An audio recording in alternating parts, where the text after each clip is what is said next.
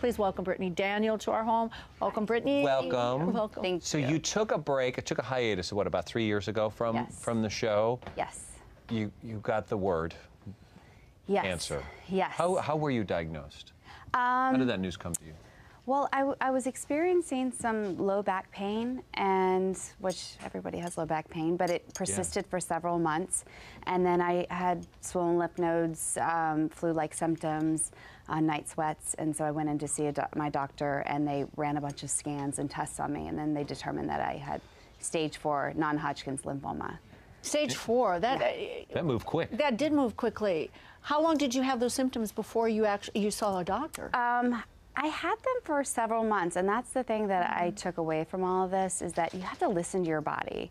Like, if something's telling you that something's not right, and I have to say, a couple weeks into the pain, I remember telling one of my friends, I said, I know this sounds crazy, but the pain I'm experiencing in my body, it's almost like I feel like this is what it would feel like if you had cancer. And I know that's so weird, but I feel like your body just tells you when something's not right. So I feel like if something feels off, go get yourself checked, and like keep getting yourself checked until you figure it out. But is it? But when that voice is telling you something's not right, does it come in the form of a whisper, or is it shouting at you, and you just choose to ignore it? That's the thing is, like Oprah talks about the whisper. I feel like we get those whispers, and then it starts shouting at me, and that's finally when I went in, because I had gone in, I'd gotten a couple tests done, and they weren't able to find out what it was, and then finally I was in so much pain that it was shouting. But when they did, the doctors immediately said, you have to go into the hospital tomorrow. Yes. So I went in the hospital. Actually, that night I went to the hospital, and then 2 days later I was on chemotherapy. So well, I mean, that was like a decision, like 24 hours. I mean, did you feel like it was a death sentence? I mean, it's like, we got to get you in right away because this is so serious. You didn't have time to think about it. I did not have time to think about it. It moved so fast. I don't know. I have such a warrior kind of spirit. I was like, what do we need to do? Let's do this. And so I just was like,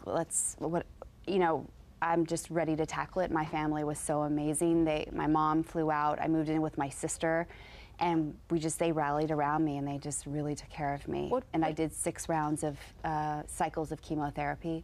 Sick. Got through it, and I think one thing that I survived it.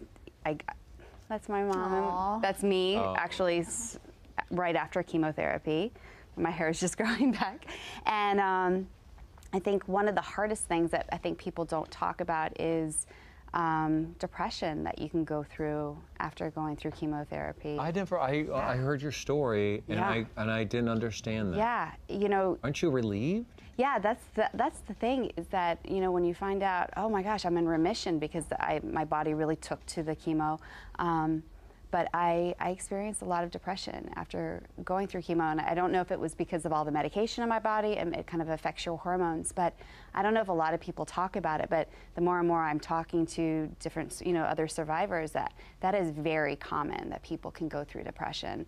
And that's hard, because I have to say that might have been harder than even going through the physical pain, was the emotional pain after, because it's like you want to be like celebrating. You're like, I got through it, but I was feeling such sadness for about a year. Is there a point where, so you immediately get the news, I imagine you go into that fight mode that you're in, then you get the news that, whew, I made this. Yes. It's a little bit, and this is very stretched, but when you're driving and you swerve and you go, oh wow, it could have been really bad, and then down the road you sort of have a meltdown going, wow, I could have lost. I think that's it. Is that the feeling? Hit me. I think it really hit me, and I think it hit me too, that wow, I kind of lost a couple years of my life too, just in that, because I went through the chemo, and it took a while to recover from it too. I think it just really hit me, everything, all the emotions. I didn't have time to process all the emotions. That it all hit me at once. But thank goodness I really looked into alternative medicine that helped me get through it. I did acupuncture, and I think that really helped me. Help with the depression, and I started meditating and doing yoga, and I think that really helped me. Also too, I think one thing that's really important, if you know anybody that's going through cancer or have gone through chemotherapy, to really talk to them, because sometimes you might physically look back and you're like, wow, your hair's grown back, you survived it. But I think sometimes emotionally it takes a while. It takes a while. So to really check in with your friends that are going through it, like, how are you really doing? Right. How did the depression affect you every day? Was it you couldn't get out of bed? What were some of the... I could get out of bed, but I just felt I've never experienced depression before. It's just such an overwhelming sense of sadness. Did you cry a lot? Yes, a lot of sadness, and I just never experienced it, and it was a hard thing. You know, that's why I want to talk about it now, is I did not know other people went through this. I think it's kind of like maybe moms that go through postpartum depression, like just to know, okay, this is part of it, and this too, I love the quote, this too shall pass. It will pass. I understand you heard Robin Roberts from GMA talk about her ordeal, and that she experienced depression. Yes. And for you to hear another voice saying... It was so healing to my heart to talk to Robin Roberts and to hear her story about that too.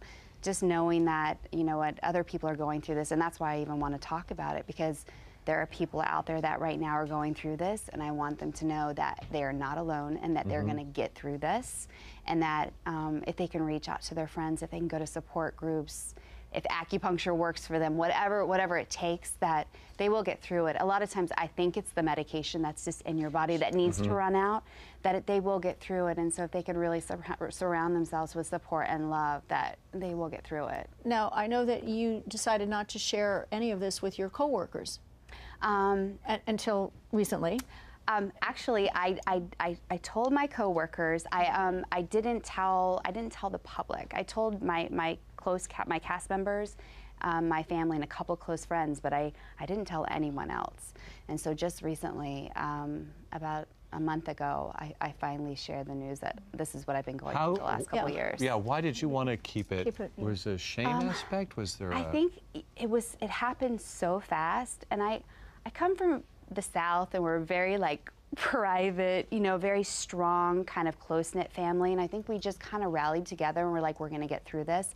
It didn't feel like something that I was wanting to go public on at the time, and once we all kind of emotionally healed, because when you go through this, it's not just you, your whole family goes through it.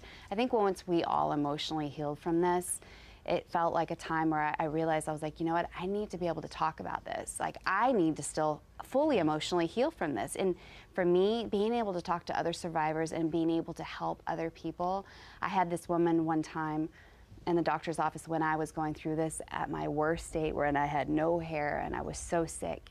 And she had survived cancer, her hair had grown back, and she reached over and she said, "You're gonna be okay." And just by another survivor saying that to me, gave me such hope. I mean, it just, my sister, my mom, anybody could say, "Oh, you're going to get through this," but another woman telling me that you're going to get through this, I instantly could see myself 2 years from now. And I just thought in that moment, I'm like, I have to make sure that I do that. I have to make sure that I speak to people that are going through this when I get better.